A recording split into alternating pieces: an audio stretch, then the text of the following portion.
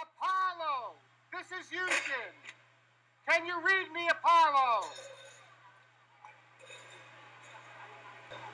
Apollo, this is Houston. Can you read me?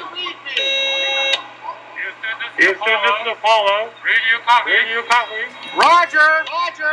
Entering the Valley of Taurus. Okay, Houston. 47 degrees. 1,100 feet. Copy, Houston. Coming in. 48 degrees. All needs a command. Roger. 22 feet per second. Ready for touchdown. Copy. 10, 9, 8, 7, 6, 5, 4, 3, 2, 1. Contact. Turn off automatic engine. Turn off manual control. Turn off adjustment arm. Prepare for distribution. Ready for distribution.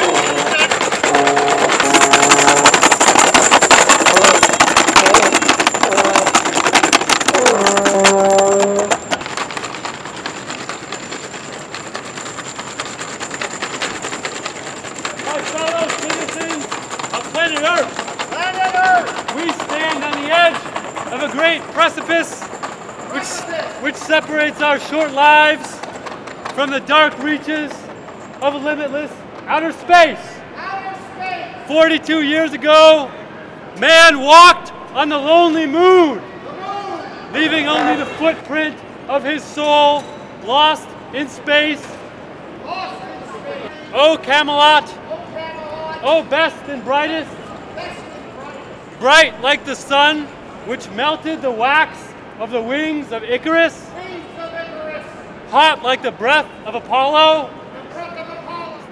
So brave astronauts of Wall Street, please accept these silver moons, rare half-dollar coins bearing the visage of John Fitzgerald Kennedy, who sent man to the moon, which orbits through the great frontier